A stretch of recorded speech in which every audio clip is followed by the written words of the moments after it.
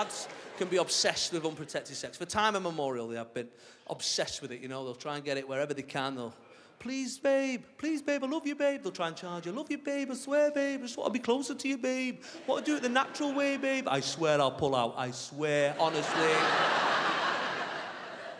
They will try and convince you. In that moment, don't get swept away with it. In that moment, ladies, I want you to remember my face. Not my face, my words.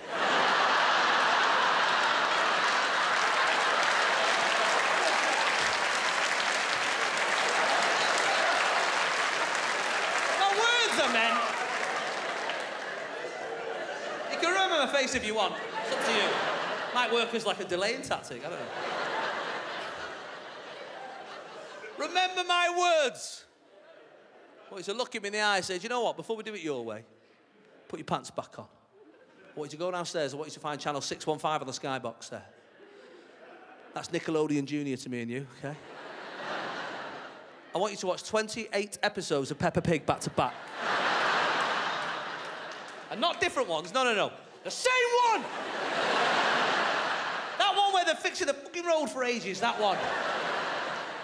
And while you're watching that, I want you to feed a baby food that it liked yesterday, but hates today for no reason. While you wander around your house because you can smell poo, but you can't find it. While you run to the bottom of the stairs at random intervals and just shout shoes and teeth into a random abyss of nothing.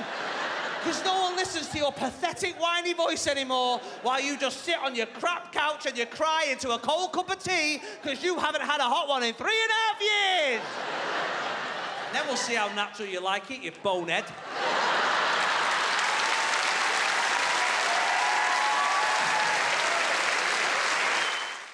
I've got the 2 5-year-olds, they're great. I've got this other daughter, that's what I call her.